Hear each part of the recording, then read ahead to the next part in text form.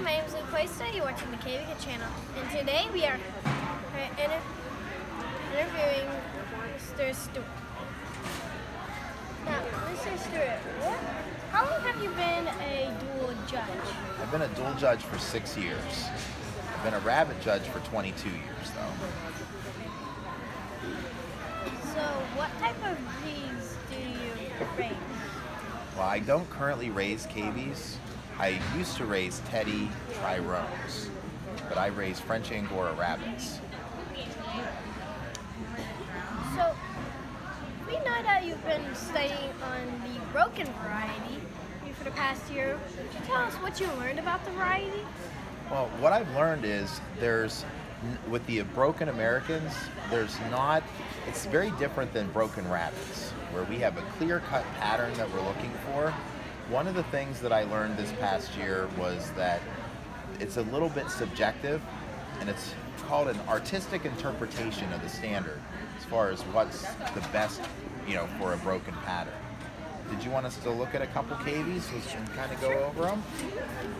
What seems to be the most important is to have clear-cut patching and that it's equally distributed, but they're different than the tortoiseshells where you actually have a checkerboard pattern. And for instance, on this cavie, you can see how clean the patches are. And we might fault it a bit for distribution, as it tends to be more on its left side. And we've got the white over here, but this would be a patch. Now on our lemon agouti, that patch could be bigger, so it would be more equal distribution with the other colors. And what I also learned is that even with your patches, you may have one patch, let's say, on one side, and the other side, one could argue that they are equal distribution, even though you're not seeing it represented on both sides.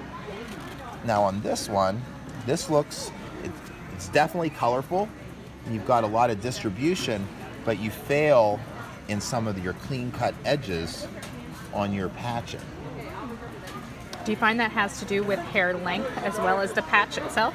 Yes, it can. The longer the coat, you tend to have a more ragged patch. And also considering the belly. Now this one, again, nice distribution, but fails as far as the cleanliness of the patches. And this has been a very interesting year to be interviewing other cavie judges and breeders to see what they think. And now, I would like for you to give some comments on the broken patches on this one. Well,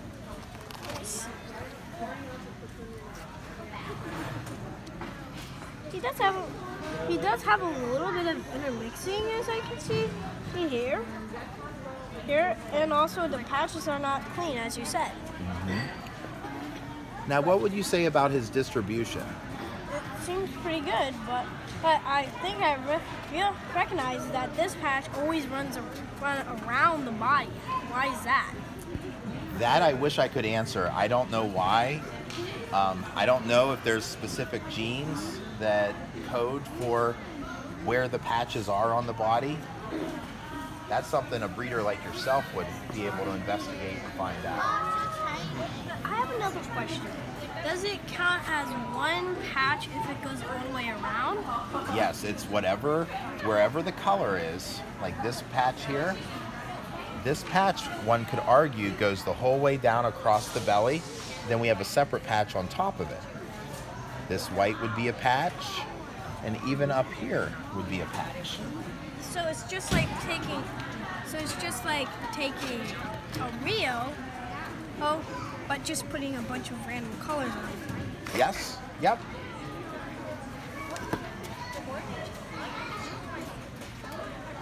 Do you want to give comments on this one also?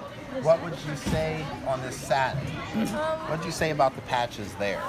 She has nice clean cuts, but that right here is a little jagged, and he needs more patches of the lemon. He needs more lemon patches, since when you flip him over, you can see a little limited gooey patch right there on his chin. Yep, and you get a little bit of a split on the belly, but you're heavier on your left side. Yes, and there's not very many patches, so it's all, as I said earlier, but in this case, it's taking a white and putting a bunch of colors on it. And spray painting it silver. All right. Thank you. What do you have anything else you want to say? Yes. How many different colors can be in a broken? Oh my. That part I can't say I can answer entirely certain, but I know at least 3. Okay. All right.